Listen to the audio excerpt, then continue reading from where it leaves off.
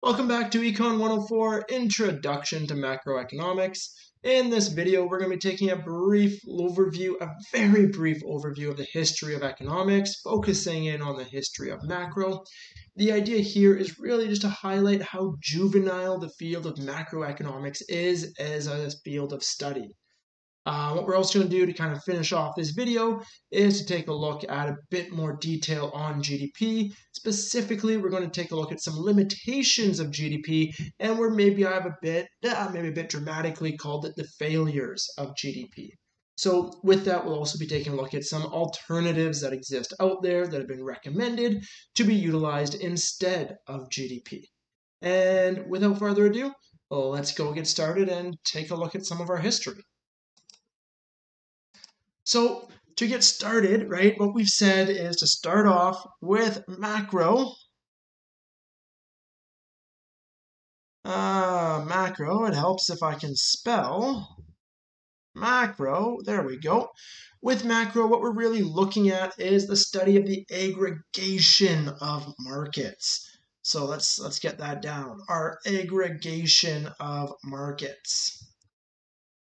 We're not just looking at, hey, what's the market for jackets or the market for shoes or anything like that. We're looking at all the markets within a nation state or within a region, within a broader economy, a broader context.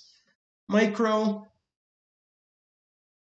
then is a single market.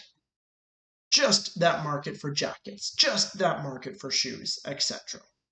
Well, micro theory has really been around for a long time. To be honest, really, economics, it goes back to the ancient Greeks. That's where the word comes from. That's where the field really first began to exist. Early philosophers. From here, though, really modern economics as we know it, with modern microeconomics as we know it, really can be thrown back to Adam Smith. Adam Smith, in his Wealth of Nations in 1776, began to lay a lot of the basic theory, a lot of the basic understandings of what we have that developed into our modern study, our modern understanding of economics. Adding to it, we have David Ricardo. We will look at some of Ricardo's theories that we still end up utilizing. David Ricardo's piece on the principles of political economy and taxation, that was released in 1817. And we will look specifically as we move through this course, we'll take a little bit of a look at a concept known as Ricardian equivalence and Ricardian trade theory, which of course throw back to David Ricardo.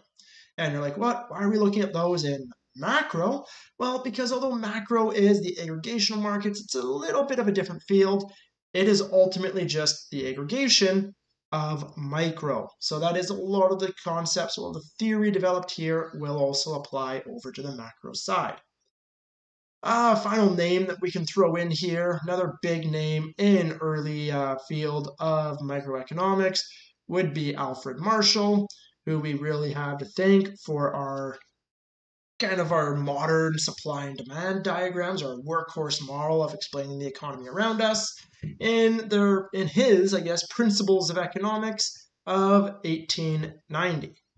So just a brief overview of some big thinkers, and by no means are these names any more or less important than many other big thinkers that established the field, but just kind of a big list, not a big list, but a list of some of the big names that helped to kind of start the field of microeconomics.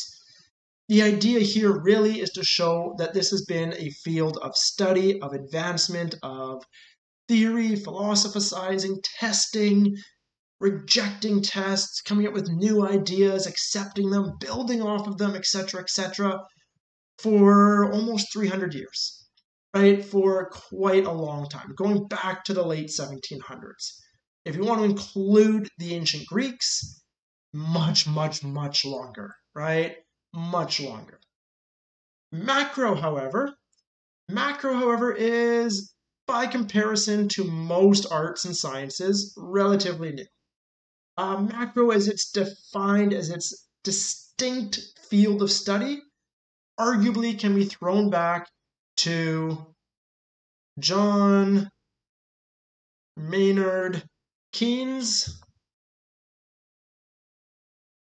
In Keynes's work, The General Theory of Employment, Interest, and Money, which was published in 1936.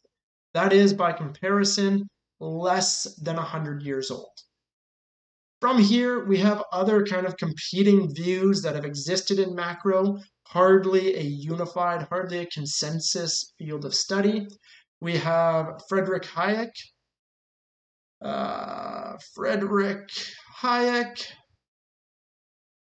In his work, The Road to Serfdom in 1944. And we have the rise of what is often known as, so if you take a look at this, if you want to think about kind of what fields of study each one is attached to, Keynes is attached to what is known as Keynesian economics, or the Keynesian view of our economy. Friedrich Hayek is often linked up with the Austrian school of economics, although there's some debate if that's honestly a good fit. And then last one we're going to look at here, by far not an exhaustive list, would be Milton Friedman with our Chicago School of Economics. And Milton Friedman's piece, A Monetary History of the United States of 1867 to 1960, which was published in 1963. So, okay, are these names relevant? Are these dates relevant? Do you need to know this? No. Right? This isn't an economic history course. The point of this really is to highlight big thinkers in micro going back to the late 1700s. That is, we have had lots of time for this scientific process to build upon itself, right? And for those of you maybe not familiar with this whole idea of the scientific process, hey, I have an idea. Is it true? Is it not true? I come up with a hypothesis, that is an idea that I can test. I then create a test for it. I either accept my idea or I fail to accept my idea, that is, I reject it. If I accept my idea, I publish it and I go, hey, I have this new thing that I have proof to support. Other people look at that and they go, hey, that's cool. I think I can build off of it. Or they go, hey, that's cool, but I disagree with you and I think I can disprove it. And then we disprove it, right? So that is, in micro, we've had about 300 years of this scientific process, of ideas, of theories being presented, being tweaked, being refined, being built upon. Micro, as a result, is a far more specific, a far more accurate field of study. Macro, on the other hand, arguably as a specific field of study, there's always been macro ideas throwing back, right? Adam Smith talked about money, he talked about monetary policy to a degree, exchange rates, all things we'll talk about that affect macro, right? So some of these concepts have always been involved, but the idea of a unified macroeconomic theory arguably began in 1930s, after the Great Depression. So that being said, relatively new field of study, less time for the scientific process to go through, less time for these theories to be refined, built upon, rejected, and to be more specific. So macro is the field that often gets a lot of criticism, in the media as failing, as making mistakes, as not giving us good results. Well, yeah, it's a juvenile field. In the scheme of things, this is a baby, right? This isn't even 100 years old yet. You look at other fields, physics, biology, chemistry, these are hundreds of years old, right? Far before the 1700s even. So what we're getting into, and this is really where I find macro an exciting field, is that it's a young field. It's a field that still has lots of refining to be done in it. There's a lot of these theories that, hey, right now we have consensus with, right now we believe this is a good way of explaining the economy. Give it another 50 years and we might say, you know what, that theory was hogwash. We now have this new exciting way that we can explain it that's much more precise, much better. So all that to say, this is a very juvenile field of study. So that's some brief history on the idea, on the foundation of macroeconomics, let's jump over and let's take a look at this idea of GDP and the nature of GDP. So, with GDP, and maybe better we can say, as I had, the nature of GDP is that it's important to realize that GDP is a foundation, it's a fundamental part of macro. It's the primary metric which we will utilize to measure the health and the wealth of a nation, and is often used synonymously with standard of living. That is, the higher the GDP, or maybe more specifically, the higher the GDP per capita, well, the better off, the higher the standard of living the people have, rather, within that nation. But keep in mind, GDP is not a metric we just observed in the wild and gave a name to, right? It's not a natural phenomenon. GDP is a construct. It helps if I use the right tool. GDP is a construct of accounting and economics. It is a beast that we created. It is something that we created, that we chose as to what is included and what is not included. And beyond this, it's a relatively new construct. That is, Canada only adopted to begin to measure GDP, right? So, Canada began measuring GDP in 1986. So not that long ago in the scheme of things. That's what, only 34 years ago. That's relatively recent in the grand scheme of things. Before that, we had other measures to kind of determine the health and wealth of a nation. And that is, before we utilized GDP, well, before gross domestic product, we utilized another measure known as GNP, gross national product, slightly different in what it's measuring. It's kind of the precursor to GDP. And before either of those, what we often utilize to kind of determine, again, that health and the wealth of a nation, to compare one nation to another, is just raw production data. Raw production data. That is, we would take a look at, hey, how many tons of iron ore has this country produced versus how many tons of iron ore has that country produced? How many battleships has this country produced to that country? How many trinkets were created here versus there? Right? So this kind of information, and in fact, if you take a look, if you're ever in a history class or a political science class that's kind of looking at the rise of nations, it's this raw production data that's utilized to compare, say, Germany to France in the rise of Germany leading up to World War I. Just, hey, look at the amount that Germany was able to produce in iron versus France versus Britain versus the US. And that was utilized as kind of a proxy as to the overall power or the overall output production capabilities of Germany. So this raw production data, or this freight data, that is how much stuff is being shipped from one place to another, is what was often utilized before GDP to measure the health and the wealth of a nation. So all of this really to say GDP, gross domestic product, is a relatively new metric in which we utilize to measure the health and the wealth of a nation. It doesn't mean that it's going to be the metric we use forever. Like I said, relatively juvenile field. Likely, maybe we'll find a better or a more imaginative way to measure the health and wealth of a nation. But for now, this is what we utilize. With that, what are some of the critiques of GDP?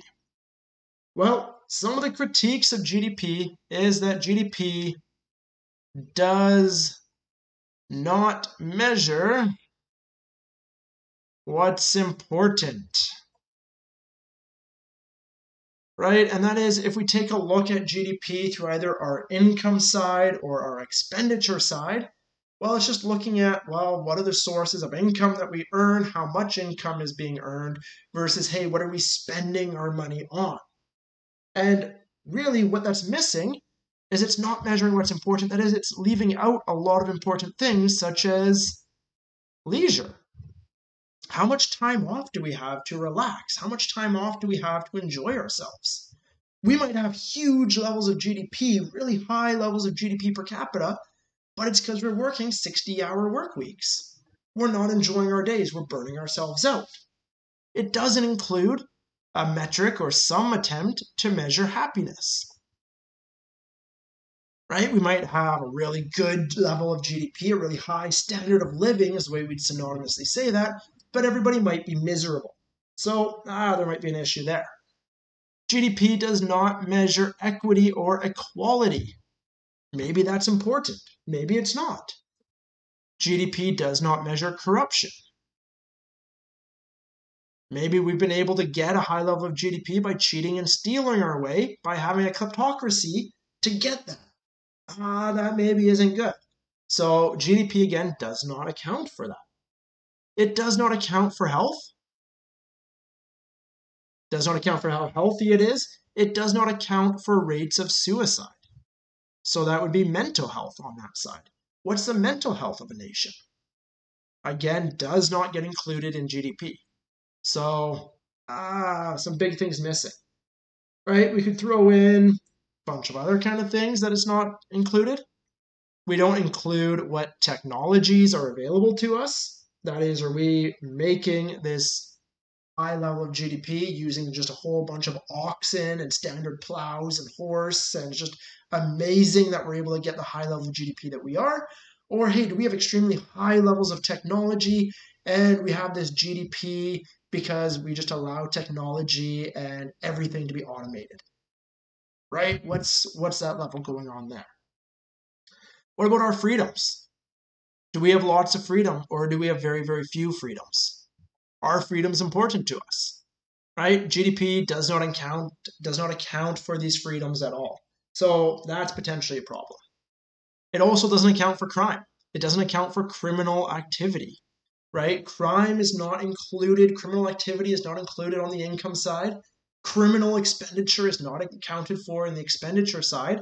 So GDP doesn't account for any of that. Interesting aside on that, Great Britain actually includes now expenditure on criminal activities, or what they would consider criminal activities, such as certain illicit drugs and prostitution. They now account for that in their calculations of GDP. If you want to do a quick Google search of that, there's some actual really interesting articles which discuss it. If I remember to, I'll link them in the comments of this video as well. What else does GDP lack?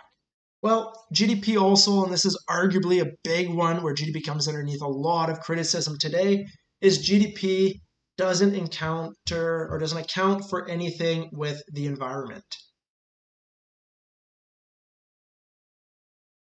Right? There's nothing at all to do with the environment here. And in fact, one of the big kind of things that ends up happening is when we try to put in new reforms, new environmental reforms to make the environment healthier, to kind of minimize our pollution, one of the big kickbacks is, well, what will that do to our GDP? What will that do to our businesses? Right? And that is because we're more interested in how much stuff we're able to produce than the environmental impacts. How much stuff we're able to produce rather than happiness. How much stuff we're able to produce rather than the health of the people, rather than the level of corruption, etc., etc., etc. So GDP does not include any of these things, and to many who critique GDP, this is a huge fallback of it. Farther, many criticize GDP and they say that the problem with GDP is that tragedies boost GDP. And this is in part true. War, natural disaster, huge outbreaks like this, they're actually boosts to GDP. And that is, if we think about it, if we think about GDP from the expenditure side,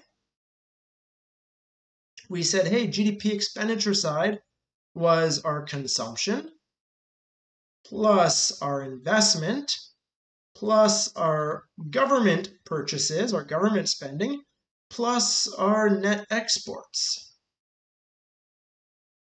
Well, hey, if we have war going on, the government is going to be spending a lot of money on what they would call defense spending. A lot of money on their military, a lot of money on new soldiers, on new equipment, etc., etc., etc.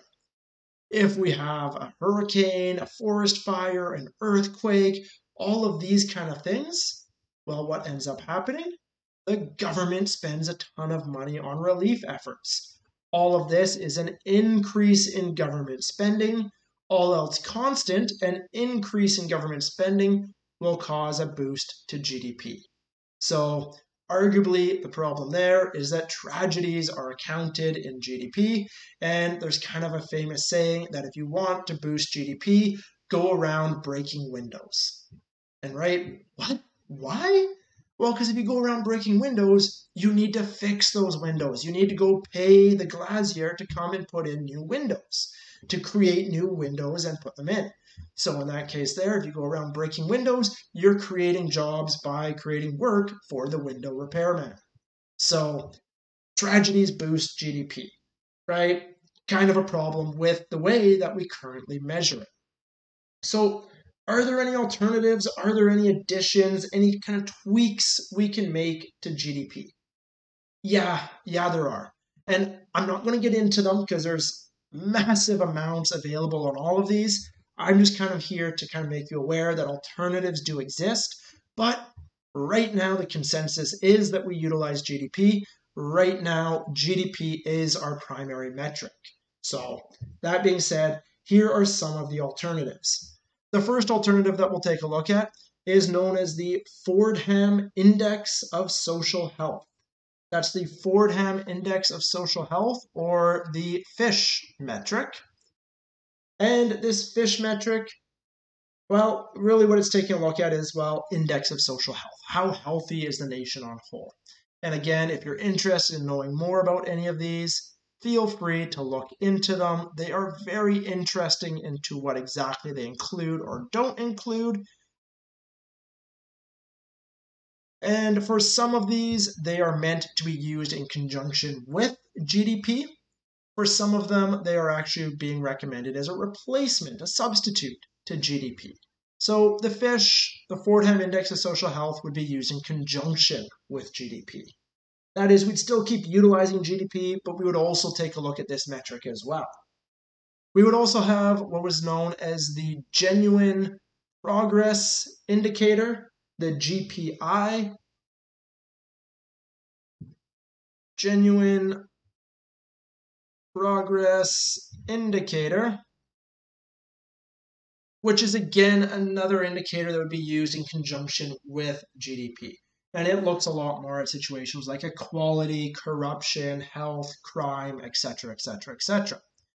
Interesting thing with these two metrics that I've just introduced here, if we look back over the last few decades, if we take a look at GDP versus the FISH, GDP versus the GPI, in both the USA and Canada, well, real GDP, GDP, has been rising. In the USA, well, this FISH or this GPI has been arguably falling. That is, we've seen a separation of output, what we would often synonymously call our standard of living, and other metrics that truthfully attempt to measure standard of living, health, happiness, that kind of idea, equality, equity. So in the USA, we see a separation between the two. In Canada, well, real GDP has been going up, and we've witnessed more or less a similar increase in FISH and the GPI. Right? It's not been perfect. In some cases, real GDP has outpaced the other two. But in Canada, we've seen this kind of more or less pace for pace growth in both GDP and these alternative measures of happiness as well. So, yeah, you could say Canada, we've been doing pretty good. In the USA, you've definitely seen a separation of the two. What else do we have? We have some different ones. We'll have this one standing on its own is the UNHDI.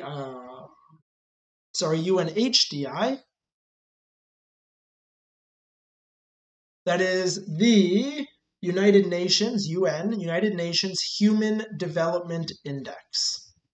So the UN Human Development Index. This one, well, yes, it's been developed by the UN in order to kind of measure, okay, from a human perspective, how are we developing, right? And mostly amongst developed countries, are they actually developing in an equal way? Do they have massive corruption? How's their health care? What's crime like? All of these big factors that are not accounted for in measures of GDP. So the UN Human Development Index. There's also two other indices that include environmental factors into our GDP, and arguably this could be used almost in substitution to our GDP, but maybe arguably, right? There's a lot of argument, there's a lot of division amongst these. This one here would be the gross sustainable development product. So the gross sustainable development product, gross sustainable development product. And this takes a look at environmental factors. That is, hey, are we sustainably growing our output? Product, output, very synonymous terms. Is it sustainable in this way? So, hey, it's just like GDP, but with sustainable being thrown in front of it. Another environmental one that is often looked at or is being argued as a good alternative to GDP that includes environmental indices would be the GESDI. The GESDI, and what does that stand for? Well, that is our gross environmental, I'm just going to abbreviate that to Enviro, sustainable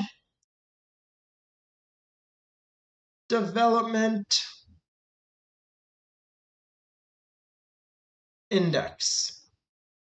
So the gross environmental sustainable development index. That's a mouthful. GESDI.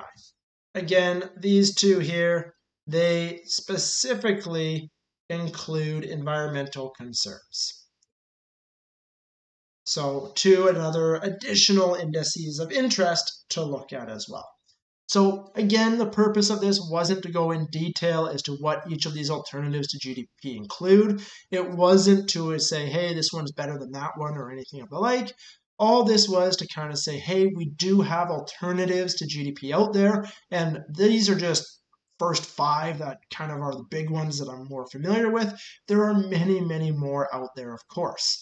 So many alternatives being proposed to GDP to overcome or to attempt to overcome all or some of these problems of what GDP does not measure. And by no means is this an exhaustive list either.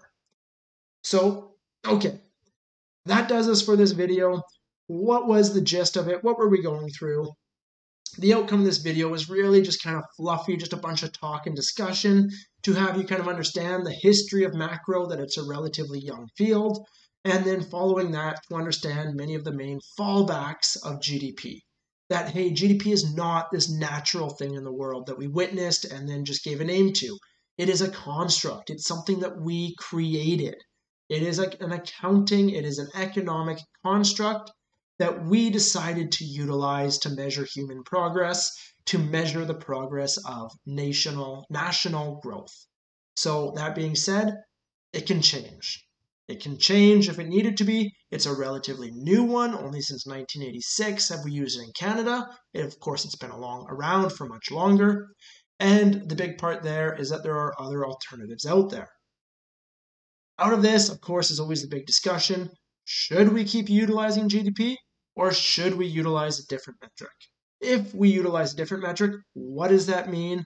What does that mean for all of our macro theory? How do things fit together? Maybe we keep GDP, maybe we augment GDP or add to GDP a weighted kind of metric with one of these other alternatives that includes kind of facets of happiness, facets of the environment, of our health, of the level of corruption or equity within a nation. Right? These alternatives do exist. If you have any questions about this video, please feel free to reach out. Either post in the comments below, post on the frequently asked questions board on D2L, or feel free, of course, to reach out to me via email. Thanks. Until next time.